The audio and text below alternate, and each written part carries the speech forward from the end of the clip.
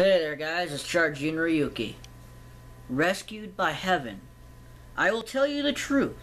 Whoever hears what I say and believes in the one who sent me has eternal life. When you recognize God as creator, you will admire him. When you recognize his wisdom, you will learn from him. When you discover his strength, you will rely on him. But only when he saves you will you worship him. It's a before and after scenario.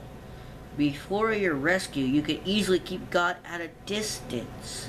Sure, he was important, but so was your career, your status, your salary. Then came the storm, the rage, the fight, the ripped moorings. Despair felt like a fog. Your bearings were gone. In your heart, you knew there was no exit. Turn to your career for help, only if you want to hide from the storm, not escape it. Lean on your status for strength. A storm isn't impressed with your title.